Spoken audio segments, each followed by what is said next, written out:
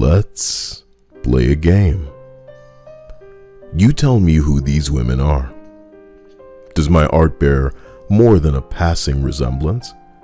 If so, my eyes apparently work better than entire studios. Please comment who you think they are below and continue to do so for my other art that I've sprinkled in throughout this video. This is the objectively bad movie Catwoman. Not only is the star black, but she's also a woman, which to identity-obsessed Twitter goblins makes her a fiercely important POC. Their words.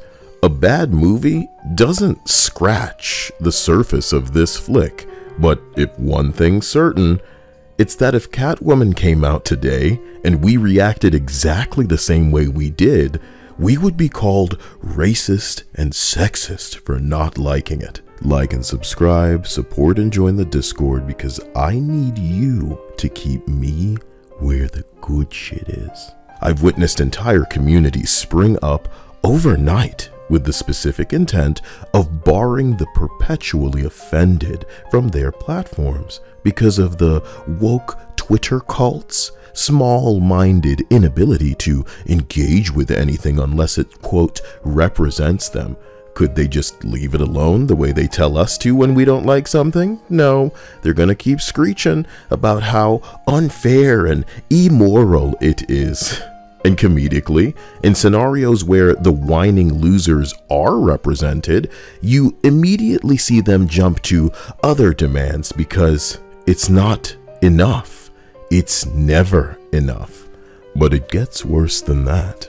Time and time again, we find that not only do these people endeavor to alter, censor, and erase whatever they don't like, they also attempt to demand a standard that they themselves do not meet or observe.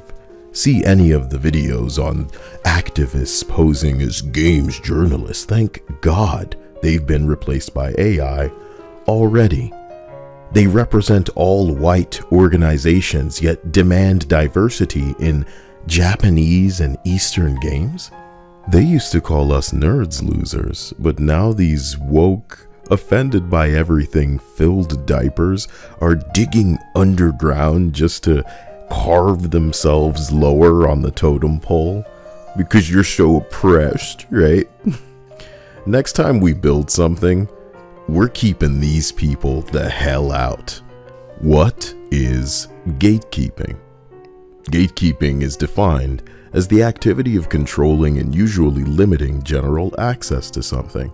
Amusingly, Googling gatekeeping will bring up the second definition as it pertains to computing, and you have no idea how significant and beneficial gatekeeping in this context, and honestly in all contexts, can be.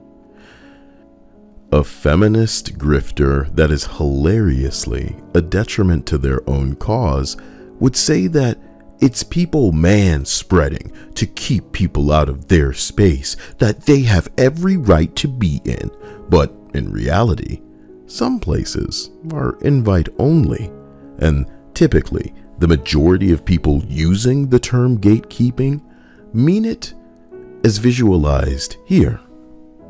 What people think gatekeeping is? Can we join? No. What gatekeeping actually is, change literally everything about what you all enjoy and make it not fun for anyone so I can join. No. It seems like an exaggeration. But the people complaining about meeting resistance when they can't roll into something that they know nothing about and honestly don't care about because they want to call shots and alter all of this. It's funny specifically because you listening to this have likely met somebody like that already. But when it comes to your preferences, that's irrelevant. Does that seem fair? Well, it's time for us to decide what the new fare is going to be, since they were so desperate to change what the old fare was. I'm watching platforms for artists like Miss Key desperately block Western losers attempting to compromise people's joy by telling them to check their hormone treatment at the door, reminding them that the block and filter buttons work. It's honestly so refreshing, because one of my favorite memes is just a tweet by Tyler the Creator back when Twitter was less bitch made. The word that they would use for their behavior is toxic. Toxic like a workplace that ousts anybody who isn't, quote, progressive. That's exactly what Disney did. And it's exactly why movies have cratered in quality. To make something abundantly clear, Disney is irrelevant to me, but woke, my definition explained in this video, has infested my media. It has poisoned my outlets and compromised the intent of entertainment.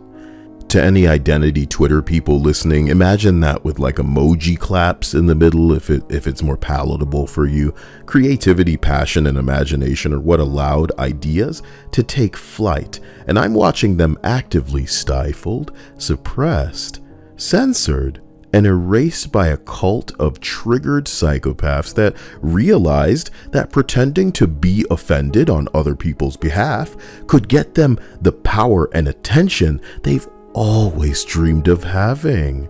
They weren't going to get it for being pretty or talented, certainly not for exerting any real effort into anything other than ruining things for other people, but misery came naturally, and they've got a lot to spare. I've laughed until I've cried thinking about these people, these identity-obsessed pussies, calling me names for having a functional eye and a functional ear, for quality, for being honest, for the blatantly and deliberately low-quality regressions that woke Twitter puppets and billionaires were glad to infest Western culture with until the cancerous growth metastasized. I proudly accept hater, coomer, whatever words Twitter's magical creatures want to throw, because I know there are real people like me who love and were inspired by the creativity on display in old Disney works and now in old everything. I guess I missed the memo on them needing to be my skin color, my gender, you know what I mean? Thank God I wasn't so narrow-minded and weak. We share your pain having watched some comics, games, sci-fi, and fantasy be destroyed, your property seized and used as a platform for a nauseating message, a brand assassinated? Okay.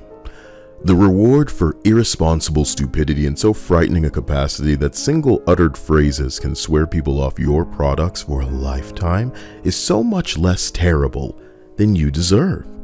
Racism sucks, but if I owned a bar, I'd hire some white guys and some big titty women to be the front-facing portion to really get that money out of people's wallets. Oh no, a racist has come in the door. I have reason to believe his money's any different than everybody else's. Do you get what I'm saying? Couldn't I do better things with his money than I would like to believe that he might? You let your emotions get in the way of business, and a fool and his money. Beta testers, listeners, please like, subscribe. I'm happy to have you as a family of like-minded, reasonable people. Where were we to establish joint businesses? We would never hold company-wide calls and conferences talking about how specifically we're going to indoctrinate children with. It's just not intelligent. Do you know what I mean? And if it were your intent, holding these calls to proudly do it as if you're fools. And man, oh man, do I want distance from Disney and anyone with those mentalities. In any of the projects that I consume, I look to you for your help in keeping me aware because I hate the idea of being one of them guys with a chart full of brands and knowing, oh, I can't fund that because of it. But honestly, these people don't deserve work. We would never be so stupid as to plaster an ugly woman on the box of a video game and flatten and cover up exclusively the women, but squawk, diversity, squawk, inclusion. The Renaissance enabling OG Little Mermaid achieved feats musically alone that make it immortal. The new one had no such desire. You could tell from who they hired. The music simply didn't matter. Last night I tried to play Call of Duty and spent over 30 minutes in matchmaking, a series of SBMM algorithmic nightmares, but you better believe that when the game launched, those pride flags and skin condition default girl was ready to go, because the message was more important. Everything else, a functioning game, that didn't matter. But it matters to me. People having an outlet to de-stress, to unwind, to let off steam, to get their rocks off, that matters to me. I know pain. My desperation isn't to share that with as many people as possible. It's to spare as many as I can from as much as I can tolerate. But the woke Twitter identity mob wants to spread their misery and attempt to control using a tactic that allowed billionaires to use them and their hollow asses as the puppets they were born to be. In our kindness, we may have let some of them in, shrugged off a shit movie or game or 2 or 3, but now you see the harm. Their tricks are revealed, and it is all on you to make decisions whether or not to support people to whom it doesn't matter. These clowns expect handouts for a job they do worse than AI can do in seconds. It's laughable as expecting to sell microtransactions in games with ugly women, shows with terrible writing. The counter message became vote with your wallets, but if I may amend it to specify, fund what you want. Find content that appeals and caters to you. Create it if it's not there. Auteur your vision and stand firm against people who seek to ruin it because it's not enough of what they want. If they want something different, they can make it themselves. Don't like it? Don't buy it. Woke media is free to deny people entertaining, inspired, and satisfying content. But the content AI will help single individuals create will not only be better, but 1,000,000 times more convenient than Netflix was to block. That's a bug zapper, you know what I mean? Go to my wish list and get me a chair. Can you please? I'm trying to edit more for you, my God. I call this editing. Love you. See you later. We'll be laughing again soon. Especially when I can say the things that I'd like to say about these fruity you know what I mean? Fruity like this meme I'm showing you right now. I'm not talking about anybody and all their, hello, I don't think that's okay. What?